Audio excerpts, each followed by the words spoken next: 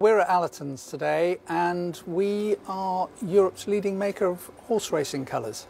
It's a huge honour to make the Queen's silks for the Guard of Honour of her jockeys. We feel incredibly privileged to be involved.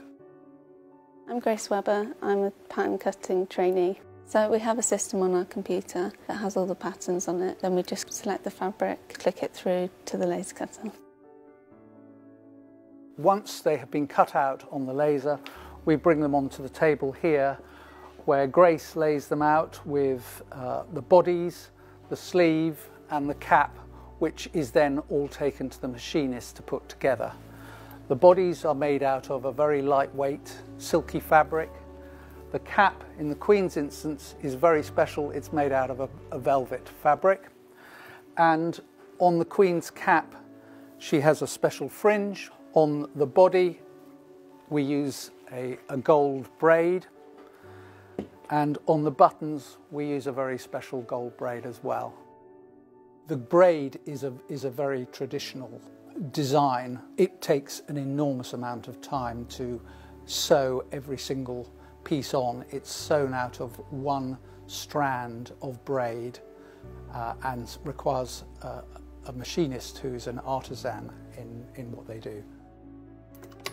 My name is June Belson. I've been here for 22 years as a seamstress. I'm doing actually the braiding on the jacket. It will take me in between 3.5 to 4 hours. So now June has finished the jacket. You can see the sleeves have special cuffs and special braiding on the sleeves. The body has special braiding on the front and the special buttons down the front as well. The collar, the braiding goes all the way around the collar. And the cap is now complete with this made out of velvet with the spider on the top and special tassels on the ties. And then that garment will then go for quality control to check everything is exactly as it should be, ready to be beautifully packaged and sent out to whoever is going to be lucky person who's taking delivery.